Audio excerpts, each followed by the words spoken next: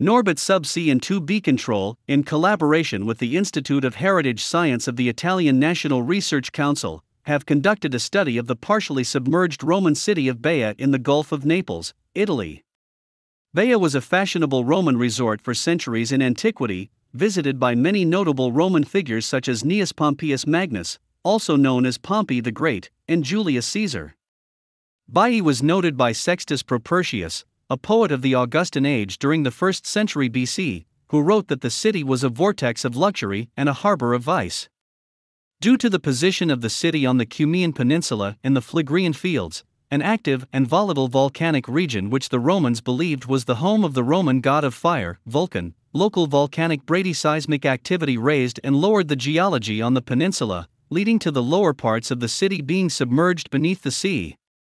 As part of a demonstration within the Baia Archaeological Park, NORBIT Subsea and 2B Control used high-frequency acoustic mapping, combined with surface imaging that has centimetric resolution and multi-beam sonar, revealing a detailed reconstruction of submerged objects and archaeological features on the seabed.